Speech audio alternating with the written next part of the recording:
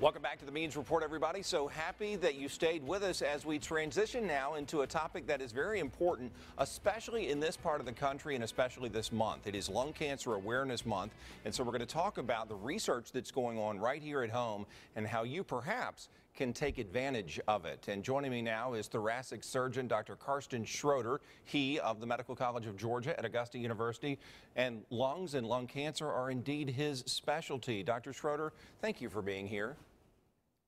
Well, I appreciate it. You're welcome anytime. Let me first of all ask you about the occurrence of lung cancer in the Southeast. I know that you have been studying those numbers, you've done screenings, and this is kind of a hotbed for it in the South, correct?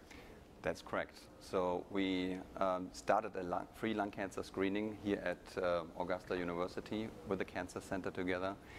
And that's all part of a study that we found nationally wide that about 1% of patients that have high risk for lung cancer. What's a high risk patient have? High risk is normally when one is in the age between 50 and 55 and older. Has smoked about 30 pack years, means a pack per day for about 30 years. Though 15 years, 2 packs is also 30 pack years. And these are high-risk people, and they should get a screening. And if the diagnosis is positive, which it is for about 1 in 100 people who are screened, go ahead. And that is nationally. That's a nationally study that we had. And then we find actually more here in the South. What usually happens after that diagnosis occurs? Normally, it's then a workup done for that. Means CT scan, PET scan, bronchoscopies, biopsies. It's normally worked up.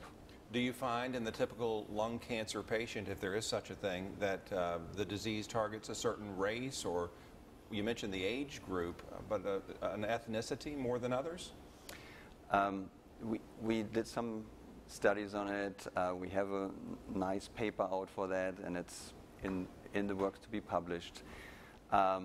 But what we actually found is that we, instead of 1% lung cancer, we find 3% lung cancers in our area here. Though even worse in African American population. And my take on this is actually healthcare access and smoking incidence, and I think these both together make it a race-related issue, and I think mainly actually a healthcare issue, because we see also as further we go out of the area of Augusta and go even in less served areas, we normally find even more lung cancers in later stages. I know, I'm going to guess at least, that a lot of lung cancer cases are related to smoking. What are some other factors that could cause lung cancer in men and women? 90% is related to smoking. So, but sure, we have heavy metals, asbestos, radiation. Do you still see asbestos cases? They actually come. Really? And that takes, the problem is with asbestos, as with smoking, you accumulate actually a risk of poison or your agent that causes cancer, and that comes about 30 to 40 years later. So asbestos exposure in the 70s, we see them now, or in the 80s.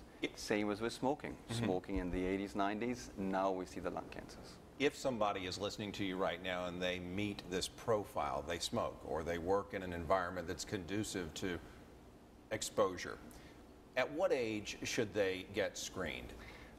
This is all by guidelines from the NCCN, which is the Comprehensive Cancer Center, National Comprehensive Cancer Center, and these guidelines have 2 groups. One is the purely smoking group, which I earlier alluded to, and the other one is when they have smoked about 20 years, are over 50s, and have one of these like COPD, have family history of a lung cancer, exposures to other agents, and that is the second group. So, and we screen the people up to 80 years, which is a little bit different than the national average, but that is how we put them in the risk study. I once interviewed a brain surgeon to talk about the way that surgery has changed over the years and that its level of invasiveness has diminished, especially with the advent of tools like the gamma knife and other things that can go in and zap the tumor away versus opening someone up and cutting it out. Are you seeing the same thing on the lung cancer front? Yes, and as a surgeon, one is certainly frightened about it. No, I'm actually... Yeah, you don't want a robot to take over. Right. No, it is actually a wonderful tool. I'm actually a part of the team where we do stereotactic body radiation to this. We actually often put metal markers in the tumor, and while we're breathing, the machine locks onto that area, and we can treat really focused. Wow. And with this, we actually get close to the same survival benefit than with surgery. Close to, I say, because we don't have long-term follow-up for this modality yet. But for older people with really bad lung function where we cannot do the surgery, this is a very good tool, better than the classical radiation type, which actually destroys more of the surrounding lung than with that modality. Dr. Schroeder, what can you tell us? And again, it may be too early here, but what can you tell us about the dangers of e-cigarettes and vaping? We see so many young people trying this. Are there lung cancer risks there? I bet there are.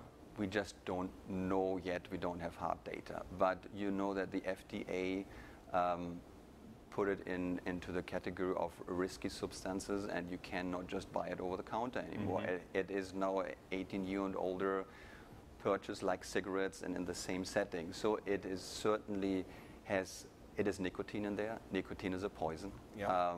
We don't really know what else is in there because it's not regulated.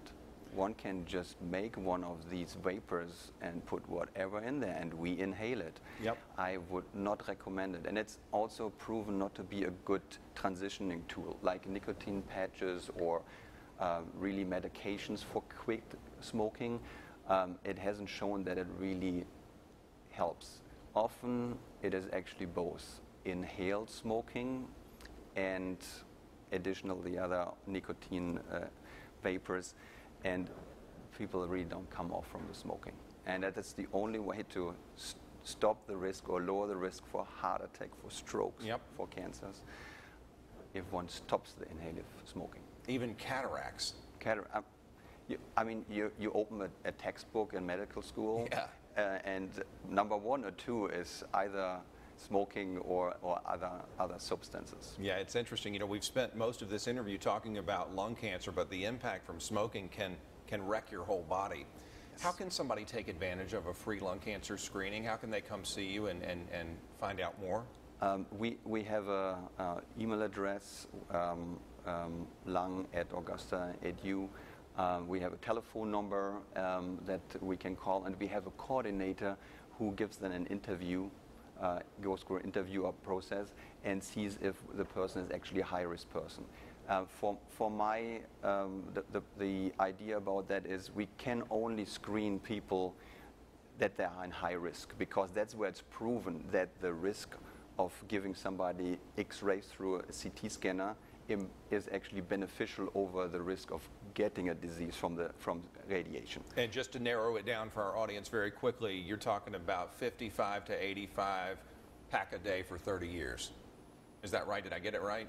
Yeah, 50 to 55 years old and a pack for 30 years, a pack a day. Okay, 50 to 55, pack a year for 30 years. So if you know somebody who's absolutely smoked a ton and is in that age group, give a call, see if you qualify, at least take that first step.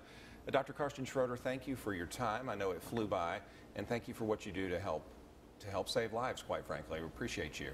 Thank you, sir. Absolutely. Dr. Carsten Schroeder of MCG at AU, we're grateful to him for sure, as we all are, all of our docs who come to us from MCG at Augusta University.